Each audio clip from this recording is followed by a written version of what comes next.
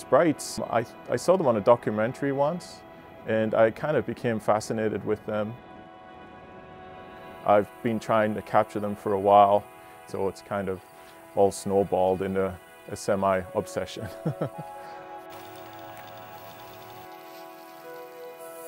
Whoa!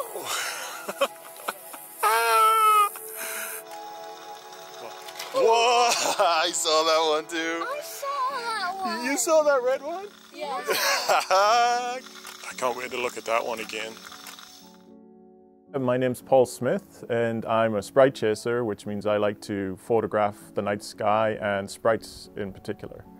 They look like, to the naked eye, you would probably see them as flashes above thunderstorms, and then the camera picks up more of the colors. Nice red, orange, sometimes purple colors. I would say the region of space about the thunderstorms is almost like an electrical zoo.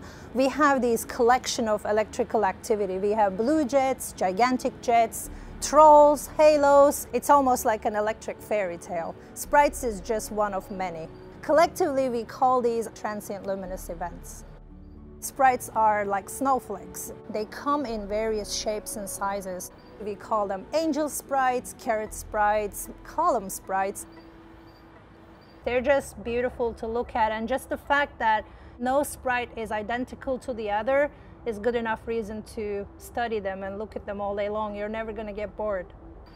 So sprites are very large-scale events. Their width is usually up to 5 to 10 kilometers, and their vertical extent is about 40 or 50 kilometers. You can almost fit a small town in there. Because these sprites are very large-scale events, they change the atmospheric composition, and we don't know the extent of this effect. So it's important to study them in the long run. It's just a real cool thing to be able to shoot and see these things that nobody else is really getting on a regular basis. I saw their phenomenal images, and I wanted to work with them and leverage their images and data collection. And it sparked this idea in my head: what if I created a citizen science project that I can connect the public with the scientific community so we can further our understanding together. With this new citizen science project, our goal is to create the first ever comprehensive database of sprites. I'm very excited about this. I know there are a lot of people out there who are naturally chasing sprites, so I'm asking all sprite chasers to submit their images to us. It's like a puzzle. They provide one piece, we provide the other, and we solve it together. With this citizen science project, I'm just really excited to think that finally we'll have a connection, because I've been getting these sprites for so long, and I got a bunch sitting on my hard drive that nobody's really dissected or looked at, so I think this will be a good bridge for that.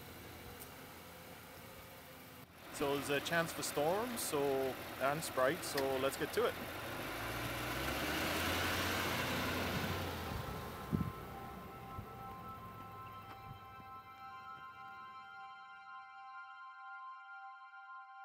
I have been studying sprites for 15 years, and I have not seen them in person. I am super excited about the opportunity to go chasing with Paul. I haven't met him before, and I'm going to be meeting him soon, so we're going to go capture some sprites. Hello. Hi, Paul. Hi. It's so nice to meet you. How are you? You too. I'm doing great. Awesome. Let's have a fist bump. So, what's our plan today? Where are we heading? Well, we got some storms over in Arkansas and Mississippi that will be in range if we head down to southeast Oklahoma, and I'm feeling pretty good about it. Okay, let's go sprite chasing. Let's go.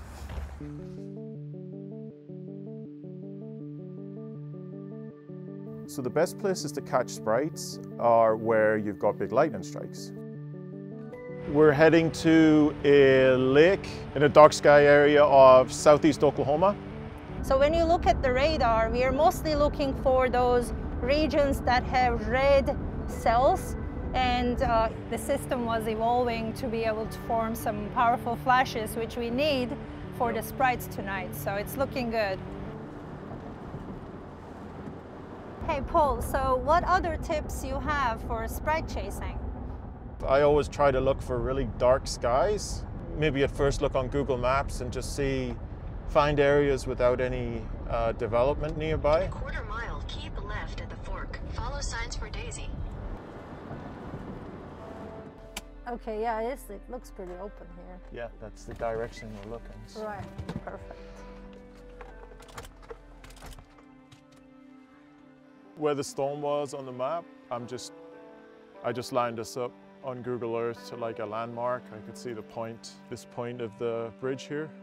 We are right now here in Oklahoma, but the storm we are looking at is over Mississippi-Alabama state border, and that's pretty far out. We are talking about 375 miles. So it's pretty far out. When I look at the screen, I'm pretty much scanning the horizon here because the storms are pretty far out, and I'll be able to just see the lightning flash the top of the cloud tops, pretty much that light. And then that's my clue to trigger. And that's when I press the button, and I don't see the sprite until I actually replay that little capture. And I'm hoping that I actually captured something.